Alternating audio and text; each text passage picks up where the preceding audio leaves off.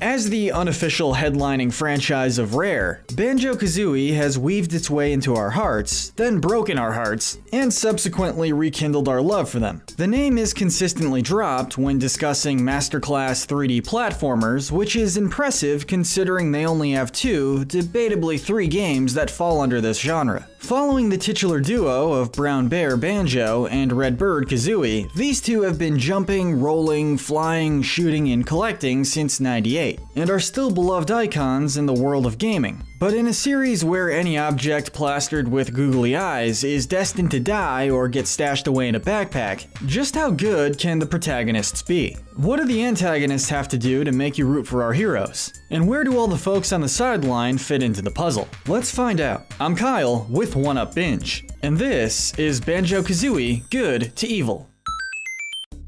Starting off on the good side of the list, we're giving the top spot to Bottles. The short-sighted mole from Spiral Mountain, Bottles is the very first ally to Banjo and Kazooie's aid. In the first game, he's responsible for giving them tutorials, showing them how to perform their moves, and will later teach the duo much more useful techniques such as the Talon Trot and the Wonder Wing. A mild-mannered family mole, Bottles is very personable and kind-hearted, only becoming agitated when he butts heads with Kazooie, where he delivers his fair share of snide remarks and name-calling. While he's never been on the front lines, there's no denying he played a big part in Gruntilla's defeat in the first game, and when he's killed off in 2E's opening, Bottles' ghost has a halo over his head, an indication that he has a spot reserved in heaven. He gets better by the end, but if he did stay dead, we all know that Bottles would have died a very moral mole. Kudos, little buddy. Now, the silver medal for good goes to the Jinjo species. These adorable little multicolored guys live peacefully in the quiet Jinjo village, but seem to possess a surprising amount of hidden magical power. This has made them a frequent target for Gruntilda and her minions' abuse. Most notably in the first game, where she hides them all throughout the 9 worlds, where some are left stuck in place in hazardous materials or even underwater. Just terrible. They're also willing to teach outsiders one of their favorite life lessons. Do unto others as you would have them do unto you. So on top of that, Banjo gets extra jiggies for rescuing them, and Gruntilda gets dealt a brutal smackdown by the Jinjonator for her trouble. Next up is Banjo's little sister, Tootie. Despite being the primary source of motivation in the first game, there isn't too much to say about Tootie. Considering what we know about Banjo, it's a relatively safe assumption that she's a good kid. She shares Banjo's friendly demeanor and timid nature in the face of danger, but does it with a youthful, free-spirited edge that would be expected from a little girl. This did lead to her capture in the first game, but who knows? Maybe she grows up to be a capable fighter and adventurer just like her older brother. It's hard to say, and her lack of any physical appearances since Kazooie doesn't offer much to work with, so we'll just play it safe for now. Another character who only appears in Kazooie is Bruntilda Winky Bunyan. Once again, we've got the one good egg in a family full of villainy, where Gruntilda, Mingella, and Blabelda are all witches who use their magic for evil. Bruntilda is a fairy godmother. Moreover, she seems to be directly inspired by Glinda the Good Witch from The Wizard of Oz. In the same way, her sisters are based off the Wicked Witch of the West. While she doesn't use her magic to help you, which seems like a sorely missed opportunity, she'll give you the dirt on Gruntilda by telling you a multitude of her most revolting, twisted secrets, which do prove to be useful during Grunty's Furnace Fun, where knowing details like what her infamous party trick is can be the difference between life and death. There is little doubt about how truly good she is, considering she's this willing to turn her back on a family member, but we can't hold too much against her considering the atrocities her sister has committed. We finally arrive at our sweet as honey bear, Banjo. We really wanted to put Banjo much higher because he's just such a likable and earnest protagonist, but being realistic, he's done some bad stuff both as an extension of Kazooie and even on his own.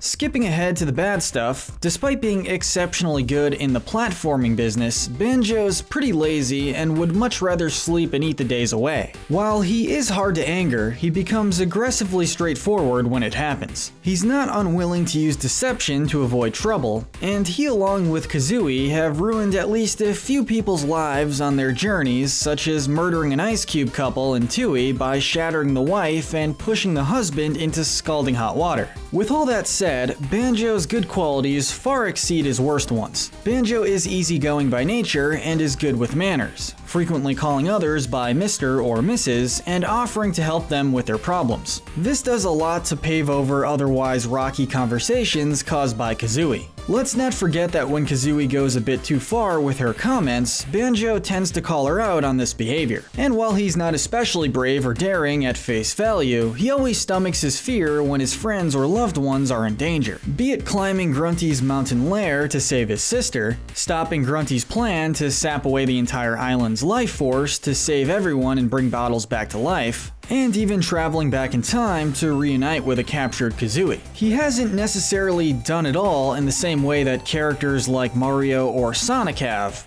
but he's done so much good in spite of the small number of games he's in, and he deserves a lot of credit. Moving on, we have another close friend and trusted ally of the Bear and Bird, Mumbo Jumbo. As the self-proclaimed best shaman in all game, Mumbo was once a teacher for Gruntilda until she turned to dark magic and transformed his head into a skull. He meets Banjo and Kazooie in the first game at his skull hut in Mumbo's mountain, and offers them his assistance when he realizes they're also after Grunty. Over time, he's become a loyal friend to Banjo and learned to tolerate Kazooie, while consistently providing his magical know-how to the problem at hand. This includes transforming them into other creatures, altering the levels in substantial ways to help the two access new areas, and letting Banjo travel back in time. Sure, he's tossed the occasional joke or insult Banjo's way depending on the transformation, but it's pretty easy to shake that off as friendly banter. It's also worth noting that he's the only character outside of Banjo and Kazooie to take an active role against Gruntilda, being fully playable in Tooie, which gives him some major good points. Right behind Mumbo is his arch-rival, Humba Wumba. While Mumbo takes a more active role in Tooie, Humba is introduced to meet the demand for new transformations, which are certainly more outlandish than the ones from Kazooie, which includes things like a T-Rex and a washing machine. Her most pronounced character trait is her dislike for Mumbo, as she believes her magic surpasses his, and will threaten him to leave if he enters her wigwam. Still, she does seem to be on the good side and even manages to somewhat bury the hatchet with Mumbo by the end of the game. At last, we arrive at Banjo's partner in crime, Kazooie. Kazooie is the perfect foil for Banjo, where Banjo offers an open ear and a helping paw to anyone in need. Kazooie would much rather yap her beak and shake down the local NPCs for loot. Her love of adventure and fearless nature helps to push Banjo into the action, while Banjo's skills at damage control are the perfect counter for Kazooie's short fuse, sassy mouth, and complete lack of a filter. That said, Kazooie has gotten herself and Banjo into fights they otherwise could have avoided if she could just go one dialogue exchange without insulting somebody. For as rude and snarky as she can be, it's very clear she has a limit along with a heart underneath those fiery feathers. Despite throwing shade at almost everyone, she's never actually insulted Banjo, and the worst thing she's done to him is peck at his head whenever he stands around for too long. Banjo isn't just her mobile home, he's her best friend who she respects a great deal. The fact that she'll constantly reel herself back the moment Banjo scolds her is telling.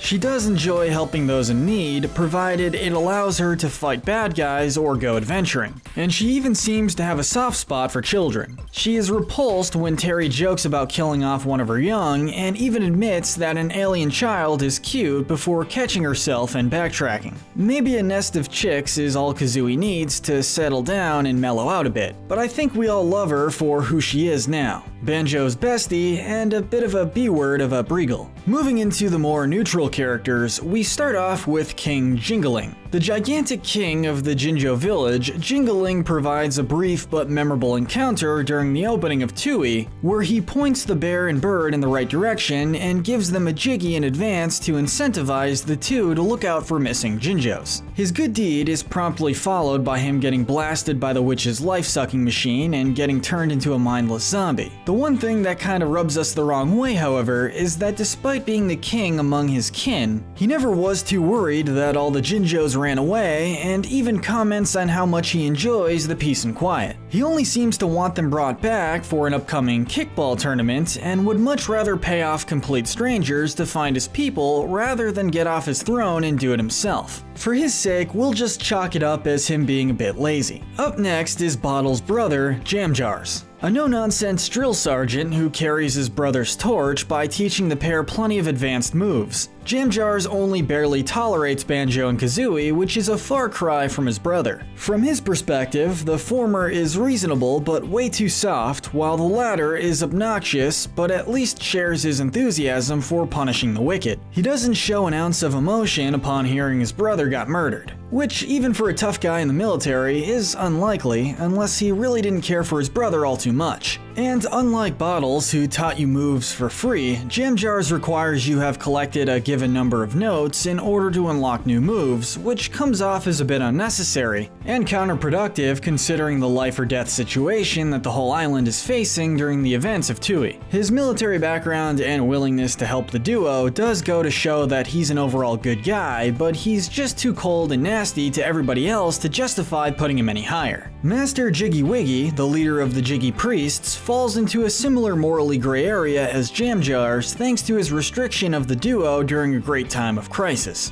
We get it. You're the head figure of your own temple and watch over this crystal Jiggy relic which you can prey upon so that it can open the path to new worlds. But why do Banjo and Kazooie need to prove themselves worthy of unlocking a new world every time when it becomes very clear that they're more than capable? That Big O Blaster is going to kill everyone on the Isle of Hags, and time is of the essence. But by all means, advertise your McDonald's ripoff some more. Sure, he's a wise man who only uses his mystical powers for good and only provides help to the pair, but he likely could have opened all the gates on the first go, but decided not to for whatever reason. Not cool, Jigsaw. Arriving at one of the more helpful characters, we get the living spellbook, Cheeto. Gruntilda's levitating spellbook has access to lots of cheat codes ranging from useful stuff like doubling your carrying capacity or letting you passively regenerate health, to truly broken skills like homing eggs, infinite resources, or complete invincibility. With that said, he's willing to help out those who can find him, meaning that he's theoretically willing to help anybody regardless of alignment. Thankfully, his tricks keep falling into our hero's hands, and the fun these cheats bring to the table are certainly worth appreciating. Another one of Grunty's rebelling minions is her animated cauldron, Dingpot. Likely the most abused of her workforce, Dingpot is forced to take a lot of crap from her boss. This includes smashing down upon him, letting dandruff fall into him, and using him as a makeshift washing machine, as well as garbage can, bar bag, and toilet. By the end of Kazooie, he's had enough of her awful treatment and provides the two the boost they need to get to the top of the tower. You deserve far better treatment, Dingpot. Maybe the Horned King provides some workplace benefits. Our next character is the first and last representative from Nuts and Bolts, LOG, otherwise known as Lord of Games. Nuts and Bolts isn't really a bad game, it's just not a good Banjo game, and we have this guy to thank for that. LOG is portrayed as an omnipotent god in the Banjo-Kazooie universe who is responsible for creating every video game ever made. He's not what you would call a benign god, though, as he's prone to bragging, has a pretty bloated ego, and calls the main characters things like has-beens, second-rate, and even failures, all because they aren't as successful as Mario.